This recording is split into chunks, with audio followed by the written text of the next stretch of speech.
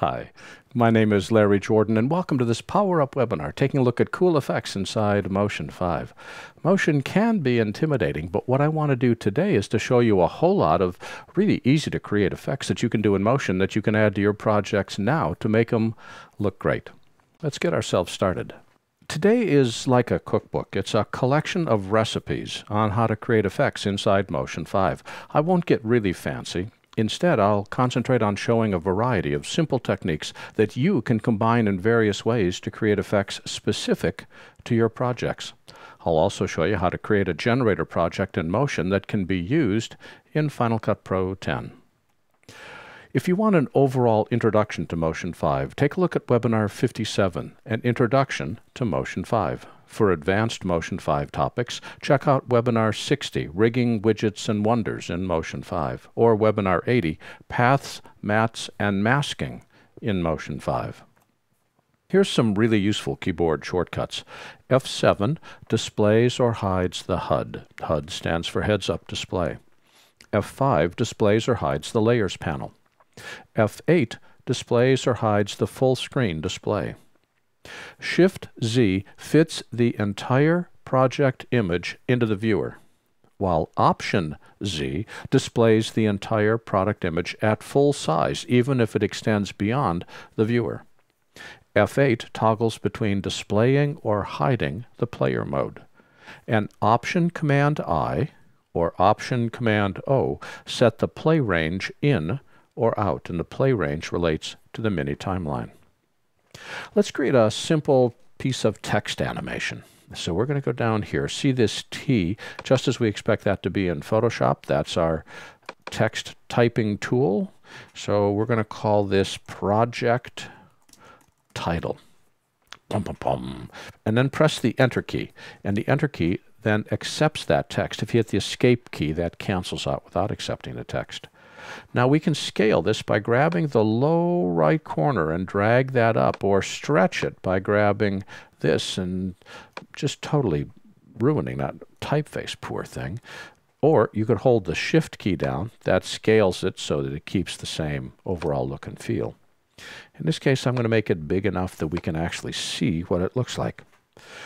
Well, several things have happened at once. Notice that our text called Project Title is displayed down here in the mini timeline. It starts at the very beginning and goes to the very end. If you press the spacebar or click this right pointing arrow, the text clip plays. Now there's no animation associated with it, so we don't see anything happening. And notice that it continues looping over and over because this loop button over in the down right corner, which is blue, is turned on. So that's our loop button. If we don't want it to loop, uncheck it. If you want to blow it up full screen, that takes us to the full screen display. That's the same thing as pressing the F8 button.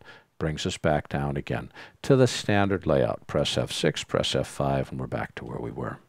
All right, I want to animate this. There's several different ways that we can move this text. They all start with the Behaviors menu, which is this gear down here. When you click it, there's the basic motion category. And the choices we have that allow things to move is Throw and Motion Path and Move. So let's just select Throw. Press the space bar and, but wait a minute, nothing's happening. We've applied a behavior, but we haven't told the behavior what we want it to do. The easiest way to do this is to press F7, which displays the HUD. This is the list of all the common things that you want to adjust within a selected clip. We can also access the HUD from the window menu. Notice it says Hide HUD, and the keyboard shortcut is F7. All right, this is what we want to do to get this to move. Notice that my playhead, oops, turn on looping here. My playhead is playing, looping is turned on. I grab the center of the HUD and drag out, and that arrow says I'm going to move my text down right, or move it up right. I want it to go faster, make a bigger arrow. I want it to go slower, make a smaller arrow. Drag this in the direction you want stuff to move. This red line is called a motion path, and the center of the motion path, which is right off the left edge of the first letter, is going to start up here, and over the duration of the clip, as if this runs the full length, the word is going to slowly move down right. and the speed and direction is based upon the arrow. The nice thing about throw is that it's easy to use. It gets something to move, and sometimes that's all you want. You don't need a specific movement. It doesn't have to start somewhere and end somewhere. It just needs to move. Throw is perfect for that. Well, I'm going to highlight the word throw down here. That's the effect. Hit the delete key, and I just deleted the effect. We're back to the text again. If you're looking for ways to stretch your training dollars, a subscription membership to our video training library can save you money. You can access all our videos for a low monthly price of only $19.99. This means you've got access to more than 500 movies, dozens of hours of training, all in-depth, all up-to-date. Plus, members can attend any of our Power Up webinars for free. Our training covers Apple and Adobe software. We update it every week, and for more information, visit larryjordan.biz/subscriptions. This has been an excerpt of a recent Power Up webinar covering cool effects inside Motion 5. For the complete version of this online training, please visit our store at larryjordan.biz/store and look for Webinar 94. Thanks.